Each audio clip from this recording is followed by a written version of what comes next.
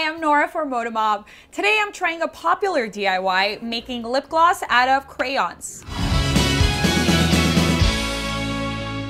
What you'll need for this is a saucepan, a glass jar, coconut oil, something to put your new lip gloss into, and crayons, of course. The good thing is, since crayons are non-toxic, your new lip gloss will be too. So if you're into natural stuff, this is for you. If it works, that is. Okay, so what you'll need for this is a little water in a pan. So I already have some water, a few inches is fine. Turn your stove to a low heat and then place the glass jar inside. So I'm gonna put it on low right now. And then I'm gonna place the glass jar in there. Now I have to cut off about an inch of crayon and unwrap it and then put it in the jar with a teaspoon of coconut oil.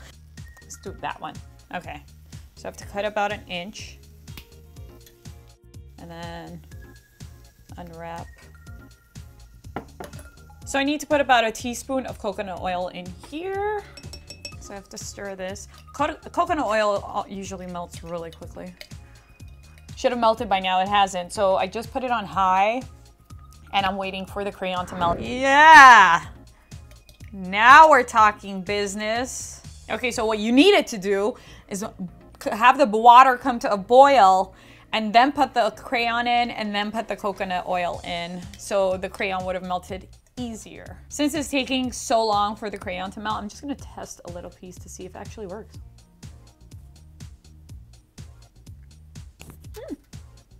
Okay, now we're official. It's all melted. Whoop, whoop. I'm gonna turn this off so I don't kill myself. Pour my new lip gloss into this little container.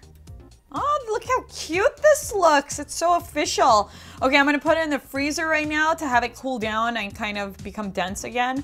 And then we'll try it out to see if it works. All right, so it's been about 20 minutes and I've put it in the fridge, waiting for this to look so cool.